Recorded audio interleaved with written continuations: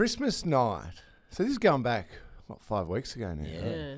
I ended up in intensive care. I had a anaphylactic reaction, anaphylaxis. What? The boys have gone to me, hey, Dad, can you come play in the backyard? I'm like, yeah, no worries.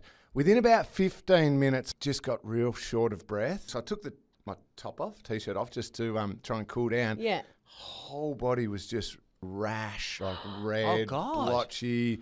Something's reacting with me. I'll get an antihistamine, take that. I looked in the mirror and all my lips and neck and that face was all super swollen and my lips were all sort of had a bluish tinge and I just yelled out to Dodgy. I said, I think you have to ring an ambulance.